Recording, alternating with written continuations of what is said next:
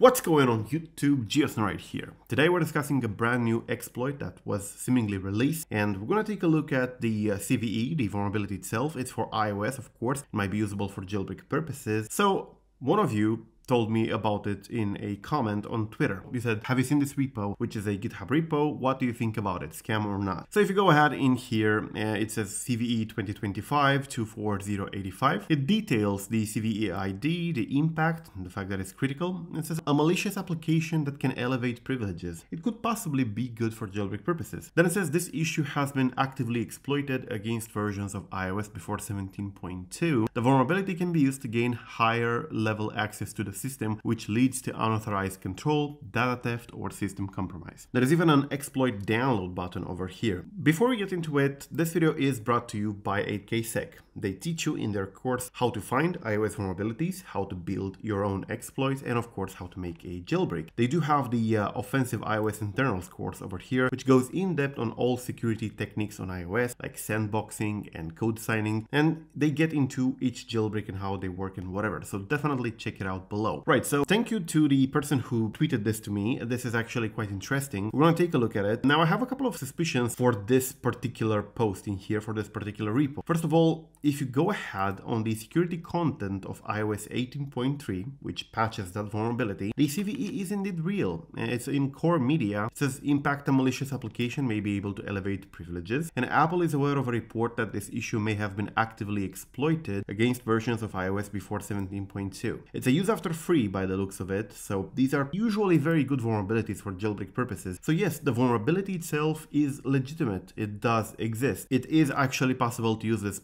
very likely for jailbreak purposes, maybe not alone, because you do need to chain them these days. There are multiple security techniques that need to be bypassed. However, the vulnerability is real. We got that out of the way. It is a real vulnerability. It's not fake. But then the account that posted this has only been in existence for a couple of days. You can see they joined GitHub a couple of days ago, like 3 days ago. They don't have any public repositories besides this vulnerability over here. And there is no code whatsoever, not even a proof of concept. Not an exploit. I'm not asking for an exploit. Just a proof of concept that you can show me that the vulnerability does exist on iOS and it, I don't know, crashes the device or something. That would have been sufficient to prove that you do have, in fact, the code for this vulnerability. But there's nothing here. There is, however, a contact link, or rather an email. But then you have the exploit download button, which if you click, it tells you to buy it from here, satoshidisc.com with Bitcoin. And they ask about $233 US dollars, and you get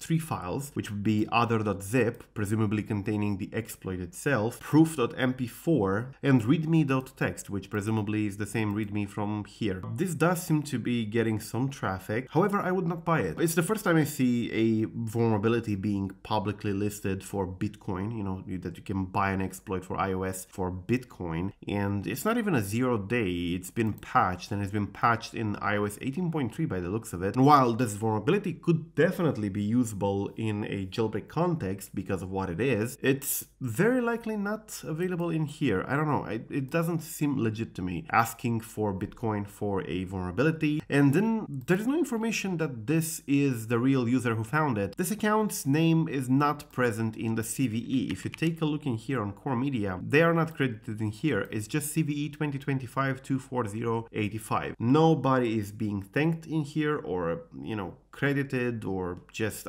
acknowledged by Apple. While other vulnerabilities, you can see they have people who have found them, you know, handles on Twitter and stuff like that. So you can easily cross-reference the data and see, yeah, that's the account that found it. Apple credited them. So if they are selling the vulnerability for Bitcoin, at least I know that I'm buying from the real person who has reported the vulnerability to Apple. It's their choice if they want to sell the exploit. But in this case, there is just no way to tell if this account in here is the real person who has reported the vulnerability, and it just looks shady as hell. So if you are planning to buy this, thinking you can make a jailbreak or maybe use this for jailbreak purposes, please don't. There is zero confirmation that this account is indeed selling the vulnerability. We don't know what these files contain, even if you are buying them, even if you are getting them. And while the vulnerability itself is definitely legit and even powerful, the account might not be. They might just be hijacking the vulnerability, pretending to have it just to grab your money. They say here the exploit availability is not public, only private. So yeah, I would definitely stay away. Thank you for watching. I am Geosn.